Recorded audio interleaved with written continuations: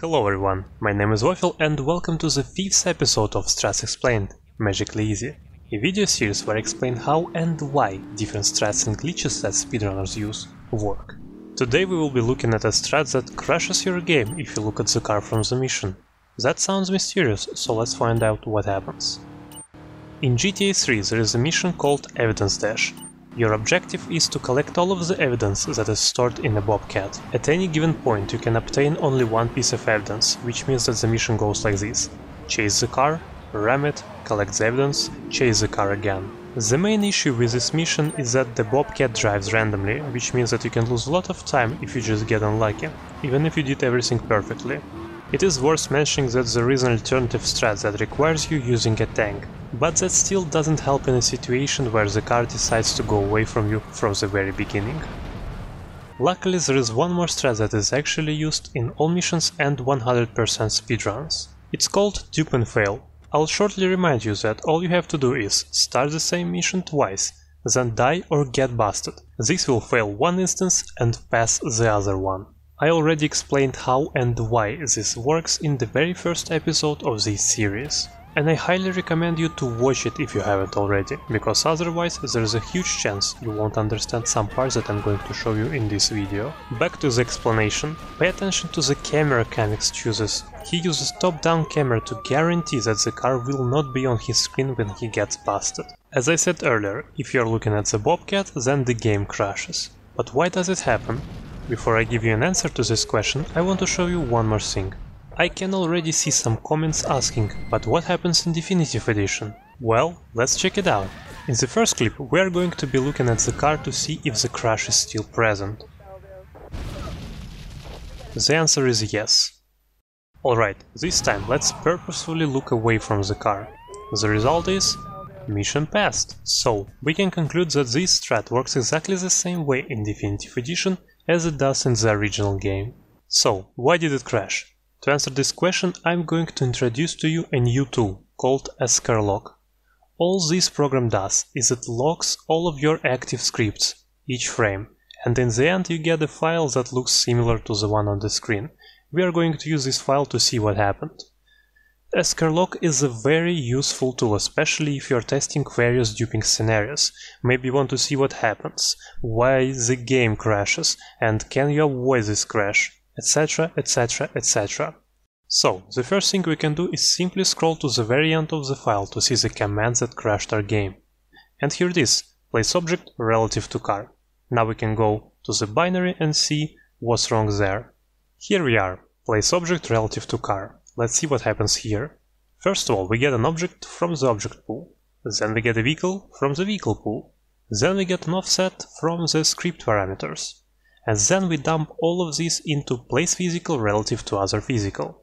Let's assume that there is nothing wrong with the object and with the vehicle. Then it means that the issue is located inside of this function. But, as you can see, this function is not tied to our particular object and our particular vehicle. We pass them as parameters to this function. That means that we can use this function with any vehicle we want, with any object we want. And since that's the case, chances are, if the issue was inside of this function, then it would be found long time ago during the testing stage. So we can relatively confidently guess that the issue is with either the object or the vehicle, or even with both. Something doesn't exist when we use this command. What can it be? Let's first answer this question.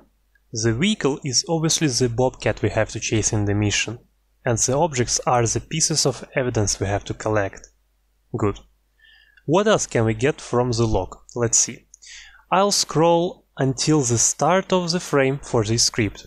It's indicated by this header that has a script name, some local variables, etc, etc, etc.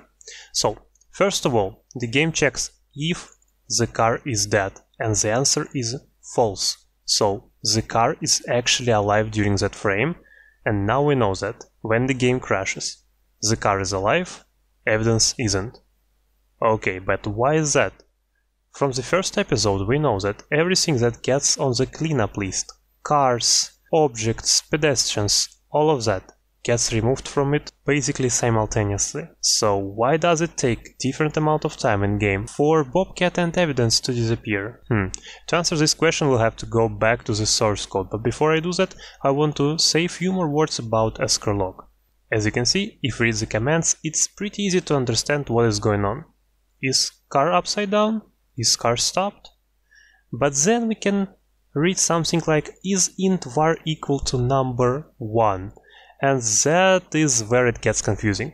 So yeah, from this one we can understand that we have some variable of type integer and we compare it to number 1, but we don't know what that variable is. What does it mean? Why is there a comparison in the first place? Like, what does it do? It's impossible to understand from the log only, and that's why I think it's best to use the log and the source code together. Because in the source code we can easily get the variable name, we can also get proper car names instead of these number identifiers. Let me quickly show it. We're back at gtamodding.ru, the link is in description. By the way, every time there is something important I talk about or show on my videos, more information is always available in the descriptions for these videos. Please read them. Okay, let's go to the third race mission and scroll to the action. First of all, we create a car Bobcat, and the name of the variable is iaCarRM3. Okay, then we create some objects, evidence 1, evidence 2, evidence 3, and so on. Here's the first time our evidence gets tied to our car, using placeObjectRelativeToCar command. And then we have our main loop that we saw in the logger. First check, is car dead? We already know the answer, the car isn't dead. Is car upside down or stopped? No, it isn't. Here is our mysterious variable, if timer A reset flag equal to 1. From the name alone we don't really get that much information, but if we simply keep reading we'll understand everything. Look, if the car is stopped and our flag is not set, we set the timer A to 0 and set our flag to 1. If the timer A is more than 5000, so 5 seconds, and our flag is set, then we check if the car is on the screen. If it's not, so if the player doesn't look at the car, then we can easily respawn it on the road and nobody will notice. See? Wasn't that hard. What I want to tell you is that use loggers, use source codes, use all of the tools that are available to you to get the maximum amount of information from your particular situation. It'll help you to get the answers you're looking for. Let's move on. Okay, back to RE3, class CMissionCleanup, function process. We've already seen this one, and I'll remind you that this function is called, in our case, when we fail the mission. In the first episode we looked at this for loop, but we didn't look into any of these functions. This time we'll have to, and let's start with cars. So when we clean up the car, we call clean up this vehicle. Inside, first of all, we check that we have the vehicle and that it was created by a mission, so it's a mission vehicle. This is our case because the Bobcat was created by the mission. So, first of all, we say that is locked is now false.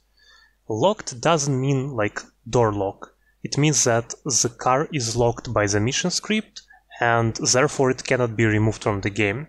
Now we say no, it's no longer locked, so if we need to remove this car, now we can do it. Then we remove it from the interesting vehicle list. This is the list of your personal vehicles. And we say that now vehicle created by is random vehicle. Remember this value, we'll come back to it later. Okay, let's go back. What happens to objects? What happens to evidence? We call clean up this object. First of all, we have the same checks, and then we say that the object is now a temporary object. Okay, so what does use this temp object value? For that I'm going to press Shift F12. That is going to bring this search window. Let me make it a bit bigger. As you can see, there are a lot of matches and I went through every single one, and I know that the one we're interested in is this one. Case temp object. Why this one, you might ask? Well, it's because it's located in the function can be deleted, and that is logical. When you want to delete an object, you first want to check if you can delete it. In our case, temp object, we see return true, which means that yes, we can delete this object. Cool. What uses this function? once again, Shift plus F12. This time we don't have that many matches, we are interested in the last one, and we get into Manage Population. Okay, what happens here? Here we first of all get the object pool size. It is 450 slots long, so it is quite a big one. Then we have a for loop that goes through all of these 450 slots. As you can see, it doesn't go from the first slot to the last one. It uses some math here, and why is that? Well, processing 450 potential objects in just one frame is quite hard for the game. And especially it was back in 2001. So, instead of processing every single slot in just one frame, we're going to do it by chunks. So, the first frame we're processing the first 14 objects, the next one the next 14 objects, then the next 14, and so on, until we process every single one. But instead of doing it in one frame, we just do it in 32 frames, which is much better for the game performance. So yeah, that's a important optimization, or at least it was back in the day. Alright, what happens here? First of all, we try to get an object from the slot. If the object exists and it can be deleted, which is our case, evidence exists and we can delete it, we check the distance between the object position and the player. If it's less than 80, then we go here, but we know that objects are quite far away from us, they're basically on the other side of the map, so we definitely know that the distance is more than 80 units. So we get into this branch. Here, first of all, we check if the object is a temp object, and yes, we've already seen that, and if so, we just remove it from the world and delete it from the game completely. Cool. So this is where all of the objects, in our case evidence, gets deleted. In the worst case scenario, this process is going to take 32 frames, which is roughly a second, a little bit more. Okay, let's see what's next. What calls this function? For that I'm going to press Shift plus F12 again, choose the first result here, we end up in C population update. I'm going to use the search now, and we finally end up in another interesting place. This is cgame process. Why is it an interesting place, you might ask? Well, pay attention to these functions. Most of them are basically update functions. Update, another update. So this is the function that is basically updating mostly everything that is in the game, like weather, clock, etc, etc, etc. If I scroll to the very bottom, we'll find a very interesting entry. See car control, remove distant cars. And our Bobcat is definitely a distant car because it's far away from us. So let's go inside. Here we have another for loop that goes through every single slot in the vehicle pool list. The vehicle pool isn't that big, so we don't use any optimizations, we just go one by one and process everything in one frame. First of all, once again, we try to get a car from the slot. If it doesn't exist, we go to the next slot. If it does exist, then we go and call possibly remove vehicle. So this function doesn't guarantee that we're going to remove the vehicle. Let's see what happens inside. Inside, first of all, we find our player position, okay, and then we hit a lot of different checks. So let's go and see what happens there. First of all, we see if the vehicle is an interesting vehicle, and we already know it isn't, because we change this value in the cleanup. We check if it's a locked vehicle, and we know no, it's not a locked vehicle. Once again, in the cleanup we remove this flag. Can the vehicle be deleted? Okay, let's see. How does this check work? Let's scroll to the very bottom, and in case random vehicle, we return true.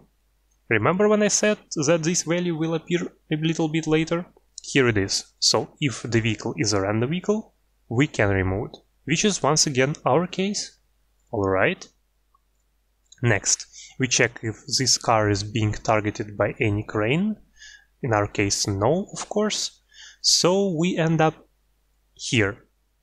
Once again, another check. If the vehicle fading out. By default, this flag is set to false, so we do not go inside. Instead, we go here. And here we find the distance to the player, so distance between our player and the vehicle. And we set a threshold. 50 units, but since the vehicle is on the screen, we actually increase this threshold to 130 multiplied by generation dist multiplier. This is 1, so in the end the threshold is 130. And we know for sure that our Bobcat is way further than that, because 130 is not that much. Okay, here we check if the distance between our player and our vehicle is more than threshold, and it is. Then we see that the car isn't inside of any hideout garages, and it obviously isn't. We check if it's on the screen. Yes, we are looking at it. And then we check this weird function. Why is it weird? Well, because I'm not really sure what it does. It's not that easy to understand from the code, but I use cheat engine and confirm that this function returns true in our situation every single time. So we actually end up going here, and we set that bFadeOut flag to true. If we are not looking at the car, by the way, then we just remove it from the world and from the game completely, immediately. And that is what happens when we don't look at the vehicle and the game doesn't crash. But if we do look, then yeah, we set this bFadeOut flag. We already have seen it here. What does it do? Like, what is fading out? Let me find the relevant function real quick. Okay, here it is. So there is this value called clump alpha. By default, when the car is opaque, when the car is visible, it's 255. And if we set this flag, then we start to decrease it by 8 every single frame until it becomes 0. So, all in all, this process takes 32 frames, which is, once again, a little bit over than a second. If you're not sure what fading out means, then when you get far away from a car and you look at it, it starts to disappear right in front of your eyes until it becomes fully transparent. If the bFadeOut flag is set and the clump value finally becomes 0, then we remove the car from the world and delete it from the game. And as I said, this process takes 32 frames every single time. So let's sum it up. If we are looking at the vehicle when we fail the mission, then it's going to take 32 frames to disappear. Objects, in our case evidence, however, are going to disappear way quicker. It can happen on basically any frame. In the worst case scenario, as I said, it might also take 32 frames, and I think there is a slim chance that if it happens, then maybe the game will not crash. But to find that out, we need to check the function call order, and to be fair, there is no point, because first of all, the chances are extremely slim, and second, we have a proper method of avoiding the crash. Alright, this is everything I wanted to tell you today, so if you still have any questions, feel free to ask them in the comments and I'll try to help you. Today's challenge is answering the following question. Why when I started evidence dash for the second time, the first piece of evidence dropped from the car automatically, without me touching it at all? I'll give you a hint. Reading the source code alone should be enough to answer this question, but if you also use logs, then it'll be much easier. A poll for the next topic is going to appear on the community tab in roughly 3 days after this video goes live. I will also put a link to it in the pinned comment. Thank you all for watching. If you enjoyed the video, leave a like, and if you don't want to miss the next episode, consider subscribing. My name is Waffle, and I'll see you the next time.